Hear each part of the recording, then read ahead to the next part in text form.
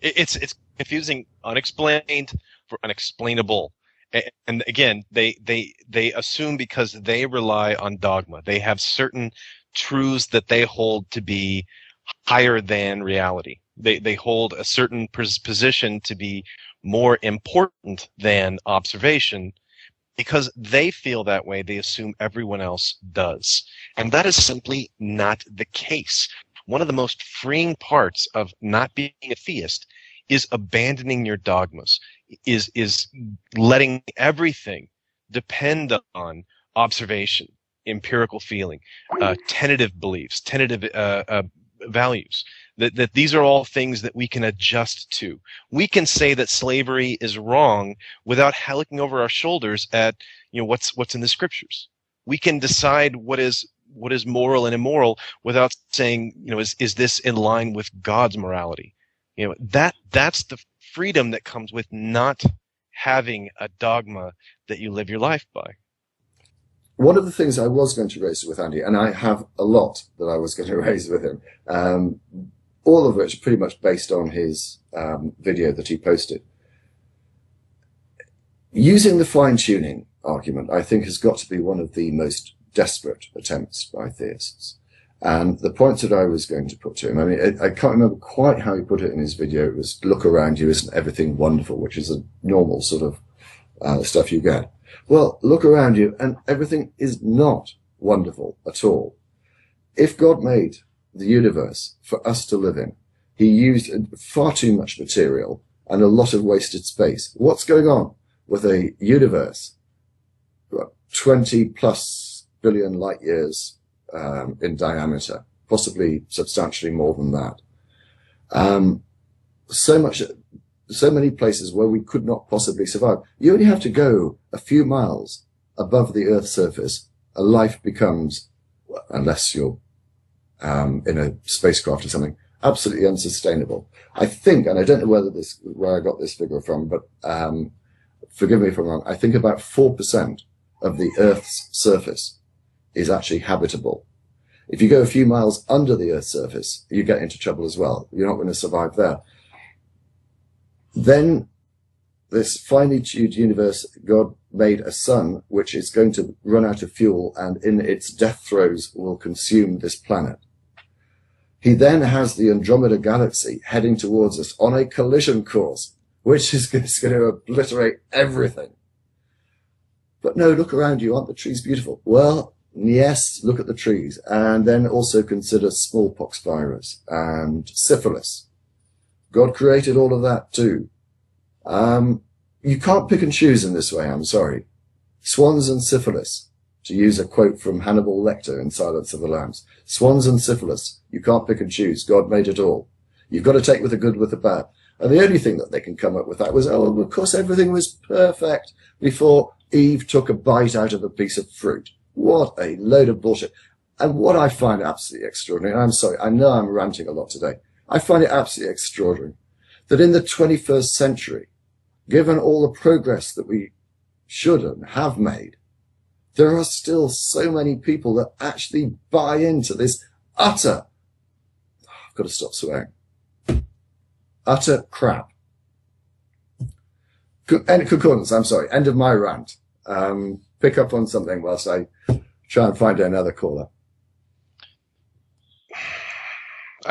It's frustrating because ignorance is very scary for people. Ambiguity is very scary for people.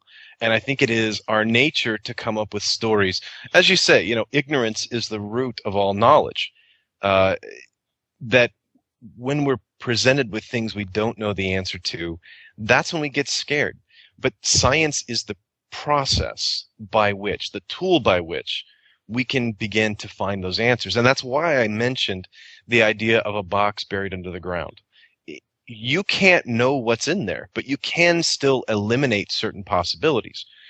Not because they're necessarily impossible, although they might be logically incoherent, you can probably still discard them. But what you can do is come up with likely answers. And that's really much more what these scientific processes are. When we say the Big Bang, it's because, yes, we can never go there. We can never observe that. But what we can observe is the evidence, the likely explanations, the explanations that have some meaning. And if your answer is magic, the box is down there because Bigfoot and an alien buried it, and inside is Tinkerbell. It's not an answer. It's not satisfying to a scientist. It may be satisfying to you if you believe in fairies, but it doesn't tell you anything about what's actually inside the box, because it's not a logically coherent thing. It's not explanatory in any way. Thunder's favorite phrase is, what is it? Models of explanatory utility. That's really all science is. And when they're not explanatory, again, we abandon them. And you can read a history of science book and see the littered carcasses of failed theories. They're out there. Even today, there are probably theories that we are seriously advancing that will be abandoned, will be rejected. And that doesn't trouble me in the least. It's something totally I'm very comfortable with. What I find absolutely extraordinary is how people can be satisfied with such a vacuous explanation as God did it. I find it staggering. It doesn't answer anything. I'm exasperated. Anyway, hopefully we are joined by our next caller, Aaron. I'm used to calling Aaron Aaron. Aaron, are you with us? Yeah. I guess I'd say Aaron, but just the Aussie accent difference, I suppose. We're so used to saying Aaron. Yeah, it's Aaron weird gets how he spells his name. very, very particular about how you pronounce his name, and I'm kind of used to it. But anyway, what have you got for us today? I guess I'll move away from Andy because I don't know. No, I tired saw of your it, message that you wanted to comment on some of the things that he said, so please do. Okay. I don't understand, or I find it confusing, how someone who claims he's not religious, I guess, just wants to attack atheists for not understanding. Like, atheism isn't trying to say that it understands that how life began completely, or how the universe began completely, and it frightens me that it's like they think it's like an enemy approaching them, and they're coming at them, so they must have an opposing idea about what they think they have an idea about. But what they don't understand is they're getting it, confused. We're not saying we know, and they are saying they know. And it's just mind-boggling, really. I think the word you used there that was interesting was there's an enemy approaching. I think you may be right. Give me your thoughts on this. Do you think that Andy and the likes of Andy are becoming concerned about the increasing volume that atheists are making? I'd say very possibly. I have a couple of friends. Most of my friends here in Australia, I guess it's the Aussie thing, apathetic, I guess, nature that we have, where there's people say they're atheists, but they haven't ever really considered the question or considered whether or not, God does exist or not. I mean, I was a Christian for most of my early life, and eventually, sort of just as I'm getting older, sort of maturing, I suppose. Well, that's how I see it, not to be offensive, demeaning to theists, but that's how it feels. Unfortunately, being offensive to theists is so easy to do because they're so delicate and sensitive, and this is because they think that they deserve some sort of right not to be offended. And I'm sorry, they get offended by you questioning their faith. I mean, I don't see how you can have any sort of dialogue with a theist without offending them. It's supposed to be concordance. So it starts to be like in the evolution creation debate. It sounds like two sports fans debating the merits of their favorite team. The level of discussion on the actual science is usually pretty low if you're sort of bandying words, because it comes down to no you didn't, no it's not, those kinds of just very basic. It's a shame, and that's maybe what scares a lot of people away, actual scientists, from these discussions, is the level of scientific discourse is so low that it just becomes tossing insults back and forth.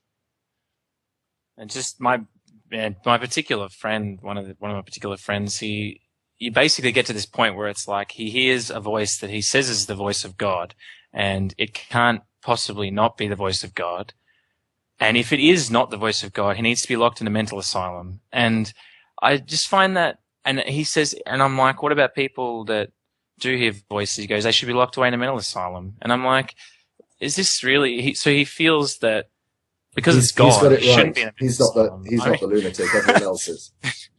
Yeah, I just, it's confusing. I mean, how could there's millions of people. I'm interested about this though, because it is undoubtedly the case that a lot of theists, they certainly claim to have a personal relationship with God. They feel something. And I'm assuming that they're being genuine when they describe this. I'm just so curious to know what that would be, because I've never had any sort of similar experience with some entity. Do you question your friend about it and seek to find out what is the nature of the voice? Is it inside his head? Is it audible? Would other people? I mean, that's the sort of thing I'd be asking him. Yeah, I bring up these sorts of things. I mean, I guess because I was a Christian earlier on in my life, but I got to a point where I was maybe 16, 17, and I really was trying to, get this thing going. Like, I wasn't trying to throw it out. I was saying, well, if this thing really works, it will work. And the thing is, I would say to people, at church and others that, I'd be like, I can't hear a voice that's audible, that isn't mine in my head. I just know that it's my own voice in my own head. And they go, well, God's, that is God, one person would say. And then other people would say, oh, you got to sort of, I don't know, you keep searching sort of thing. And he thinks it's literally an audible voice. What timbre of his voice apparently was. English. English, of course. Come on. Oh, yes. Well, if English is good enough for Jesus, it's good enough for God. Of course. He's not one of those filthy foreigners. Of course, he speaks proper American English. And is white and blonde hair. Have an Aussie accent. Aussie accent. He probably says g'day to him. I don't know. No. There's another point that I want to bring up quickly before I remove him from the contacts. Andy, after departing the show, sent me another message saying, as I have said on many occasions, atheists have no hope. We theists have a hope! Exclamation mark. Again, I simply don't understand. I'm not going to bring him back on. I don't understand what he's trying to say. Where is the hope? The hope in an afterlife, or hope generally? Can I hope that my football team wins their next match? Is that hope? Do I not have hope because I'm atheist? Or is it all about afterlife? I have no understanding. Does anyone understand? I know it's a tall order. Does anyone understand what Andy people who play the lottery have hope of being rich. Right? People who play the lottery have hope of being rich. So people who play the lottery have hope. People who don't play the lottery have no hope. QED, Andy. Chew on that one. Aaron, you mentioned that the fact that you were a Christian earlier on in your life. I don't know how old you are or whatever. I'm always curious to hear people's stories, and if you're prepared to divulge and let us know about your deconversion, I'd be very, very interested. Yeah, no, sure. I just didn't want to bore everyone if they weren't interested initially. Well, basically, I suppose I would call it slight indoctrination, because my mother and father took me to church when I was, in my primary years, I suppose.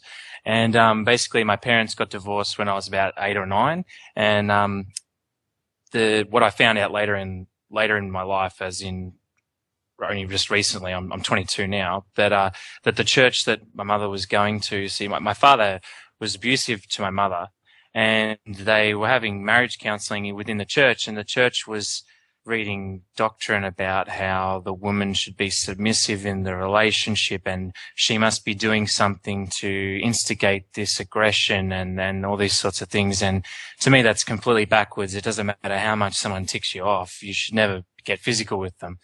And anyway, this was not going on earlier on. This is what I've discovered now. But when I was maybe in my preteens, I suppose, I was going to church once a fortnight, and then the other week I wouldn't be at church. So it was like I had a secular family on one half, and then I had a religious side or religion-ish family on the other.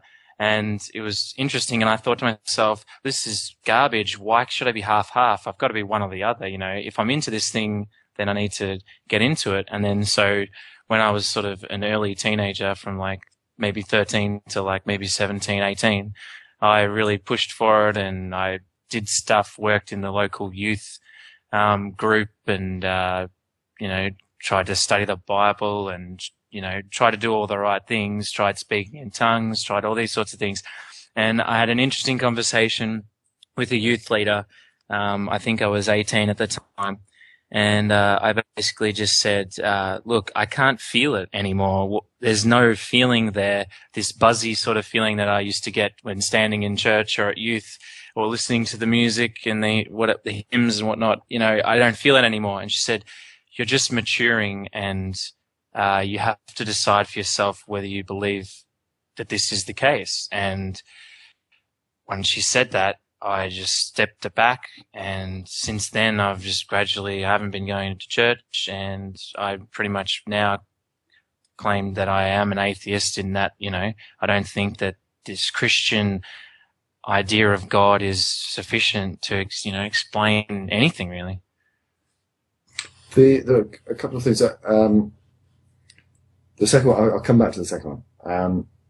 But when you made that decision, I'm not familiar with what the makeup of religious belief is in Australia. Did you find it difficult telling people, or have you maybe not told everyone, family, friends, that I'm an atheist? Well, in the example of my father, who still goes to church, I don't bring it up too often because I brought up certain things with him, but I sort of just figure I'll let him ask the questions if he really wants, but he sort of avoids it. In terms of friends, like I said, a lot of my friends are very apathetic about it. If I was to turn around and say, oh, I'm not religious anymore, they'd be like, yeah, you're an idiot for thinking that in the first place, kind of thing. But I disregard some of them when they say things like that because I don't think they've truly considered it. But anyway. The second point I wanted to talk about, you mentioned trying to speak in tongues. This has always been one of those curious points to me. I mean, you tried it. A lot of people apparently find it successful. And I do recall talking to someone, I think on one of the previous shows, who said that they spoke in tongues when they were young, early teens, maybe slightly younger than that. And they said at the time they knew it was all just a complete joke. They didn't really take it seriously, which I thought was odd because when you see the likes of Jesus Camp with Becky Fisher or whatever, it seems that these people aren't just playing along and pretending. They seem to find it quite real. But what happened when you tried to speak in tongues? I mean, were you tempted just to come out with gibberish just to keep the pastor happy? Well, when the particular time would be like, because I was in the youth group, sort of in the leadership section, I suppose, or training leadership section, and we'd have prayer meetings before the start of the night, and we'd all sort of get together, and I'd heard stories about how people had supposedly spoken in complete different languages to their own that were audible. So, I don't know, speaking in Latin or these sorts of things when they didn't understand the language to begin with. And I thought, that must be it, I must speak these words and they must be in different language, And it's just like, I mean, it just felt silly. And you just end up copying the people around you. Like you're in a room, you can imagine you're in a closed room, people have their eyes closed and everyone's just, different sounds. And it's just like, you just end up and you walk away and you go, oh, that wasn't anything supernatural. That was just, I mean, I don't know. I can't remember exactly which passage of the Bible all of this stems from. Do you happen to recall? Not specifically. I know it's in one of the because I know it's in one of the. Anyone in the watching happen to remember which chapter and verse it is? I know it's only like one sentence in the Bible. If anyone does, post it. We'll see if we can find it. Might be, yeah. I think it's one of the Gospels or one of the books of those guys, John and Mark and Matthew and all that. But because I mean, some sides of Christianity just ignore it or don't even, think that it's not one of the good bits. Not only ignore it, they think it's actually positively evil. It's the devil working in them. This is what I love about different denominations of Christianity and their interpretation of the Bible. Some think, it's divine to speak in tongues, and some think it's the work of the devil. We've got, hang on, someone's just helped us out. It's ADT again. Follows a reference speaking in tongues. Mark 16:7. Okay. Can I ask Andy, or can you ask Andy in chat? Like, I thought he wasn't specific to a religion, but he seems to know a lot about this Bible, Christian Bible. He's switched and changed a bit. He was a Christian, and then he was a creationist, then he wasn't a creationist and accepted evolution, and now it's unclear. I have no idea what he is, but he's got some understanding of the Bible. I'm going to find Mark 16:7. Concordance you're going to have to fill in whilst I'm away. La, la, la, la, la. I wasn't sure if you had anything to fill in with. Yeah. I wish Aaron were here for some compare and contrast to other texts, because I think that's very interesting. And I think that's a valid point of study is the psychology of religion. If it's studied as an anthropological field, the kind of things that people come up with, the commonalities in the creation myths and the commonalities in the supernatural powers that followers are granted. And I have a feeling that you could categorize the types of deities that grant these certain powers. Because I can distinctly remember one of the Egyptian gods who would grant his followers the ability to read and understand other people's languages. And they, of course, became the scribe. I think it was Ptah. He would grant the ability to read and understand other people's languages. And you have to wonder how much sort of syncretism, how much these things sort of became, my God can do this. Well, my God can do that too. And then you put it in the book, and then pretty soon everyone sort of has to fulfill it. But there's a really marvelous insight into human psychology when you say, I bet you can't, that someone will automatically say, yes, I can. And then there becomes this whole religion behind it. I do. Yeah. And it's the argument from ignorance again in a slightly different way. It's the defiance of reality. Reality sucks, man. I'm coming up with a way better reality where I can fly in the sky and I can heal people with my hands and I can, kiss snakes, and I'm just, I'm Chuck Norris, dude. So, that's kind of what it seems like we're tapping into, is the whole Chuck Norris fantasy of I can do anything. And I know for a fact that Christianity's not the first to come up with these things. The cults, the Thuggee cult, all those. I don't even know how many of those are real or just sort of distorted through history and the way they've been written about. DPR, I'm done stalling. So I've got two Bibles. Do you want the King James or the New International? This is the. Hang on a second. They have this marvelous new thing called the Internet. Oh, yeah. I prefer to feel the book. Matthew. Oh, you prefer to feel Mark the what? 16:17. And these signs shall follow them that believe. In my name shall they cast out devils. They shall speak with new tongues. So there you go. Thank you, ADT, for that.